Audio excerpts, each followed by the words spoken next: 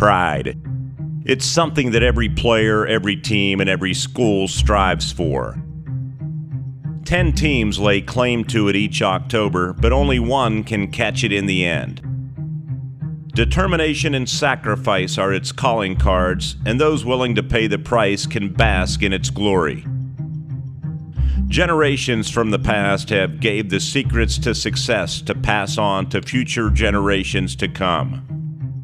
This year, a new era of Homer Center football has concluded, as the Wildcats have put together a great season.